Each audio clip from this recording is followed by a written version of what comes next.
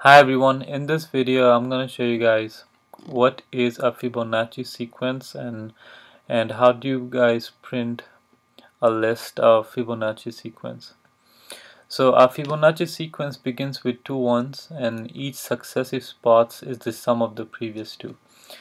What I mean by this is the Fibonacci sequence of first 10 numbers. So the first two numbers will be given. The third number is the sum of the first two, right?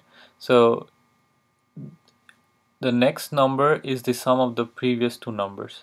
So 3 is the sum of 1 and 2, 5 is the sum of 2 and 3, 8 is the sum of 3 and 5, and so on. This is the index from 0 to 9, and this is the value storing in each index. 1 is stored in 0, the first number in the sequence, and the second number is also 1 because Fibonacci sequence starts with two ones in 0 and 1. And then index 2 we have 2 because 1 plus 1 is 2. Index 3 we have 3, 1 plus 2 is 3. Index 4 we have 5, 2 plus 3 is 5. Index 5 we have 8, 3 plus 5 is 8. Index 6 we have 13, 5 plus 8 is 13, and so on. So in this video I'm going to show you guys a list that holds a Fibonacci sequence with the starting value 1 1, and then a for loop to iterate and then add the next numbers of the sequence in the list and then print that list out. Alright, then so let's get started. So if I have a list, say XS, and I have two numbers stored in it, 1 and 1, these are the first two numbers to start with. And what I'm gonna do is I'm gonna use a for loop and then add the next numbers in the sequence of the Fibonacci inside this list XS. Okay, so I'll write a for loop for I in range 1 to 10 because we want to print 10 numbers, so 0 to 9. So this is the algorithm to get the Fibonacci sequence numbers. So we use a variable k equals excess of I plus excess of I minus 1, and I'm gonna go over this what this code is doing when I run visual execution, so you guys will be able to see what's going on. And then I will append that value in my list excess, and that will be k. Alright, and then what I'm gonna do is I'm just gonna go ahead and then print the list excess. Cool. So now let me hit execution and then it will walk over whatever code I've written over here. So the first line is 11. Let me extend this thing. So cursor is at 11, so it's gonna we are declaring a list XS, and it points to a XS points to a list with values 1 and 1. 1 is at index 0, this one is at index 1.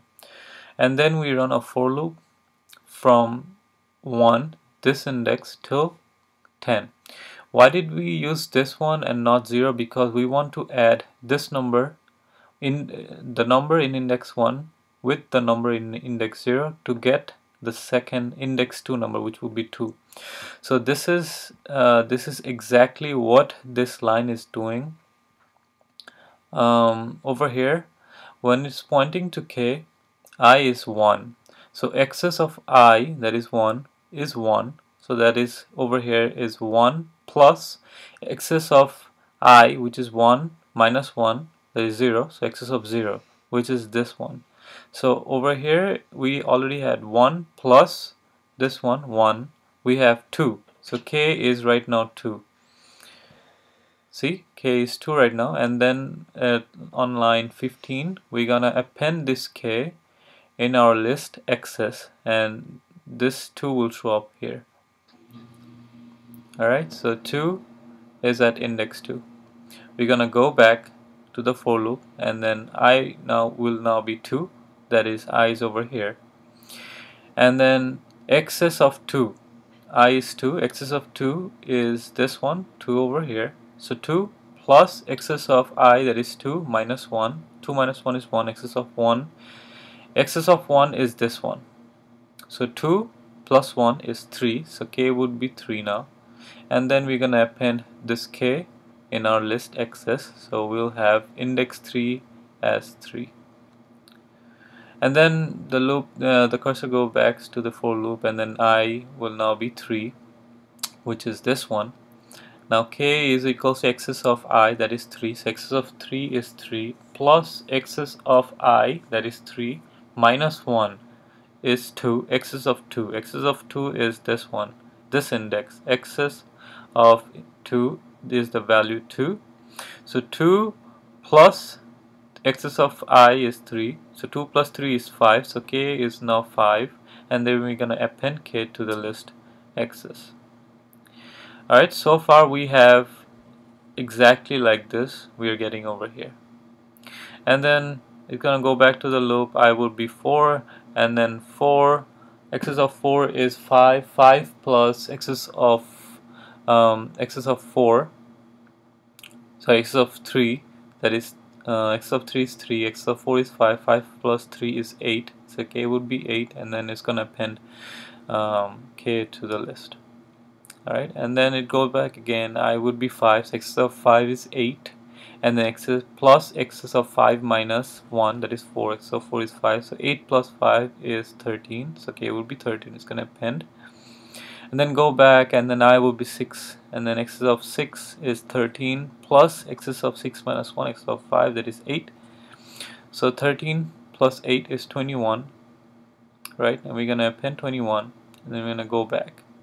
Now I is 7, excess of 7 is 21, plus excess of 7 minus 1, 6, so 6, 13 plus 21 is 34, then append k, 34, and then go back, get the last one. Excess of 8 is 34, plus excess of 8 minus 1, 7, that is 21 plus 34 should give me 55. K is 55. Now append this k in the list 55. Alright, and I is 8, then I goes to 9, and then k would be 89, and then we exit the loop because we are counting till 10, not including 10. So we have right now 11, 1, 2, 3, 4, 5, 6, 7, 8, 9, 10, 11 numbers. Since we count from 0, we don't count 11 because we are counting 0. So this is the sequence of the Fibonacci sequence. So and then we print the list. This is the list of Fibonacci sequence of 11 numbers if we don't count 0.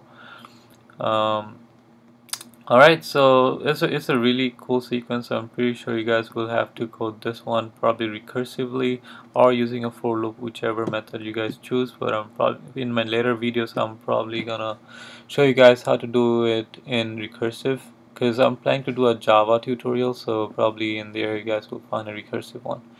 Alright, cool. I hope this one helps and it's been helpful to you guys, and I'm hoping you guys like my videos.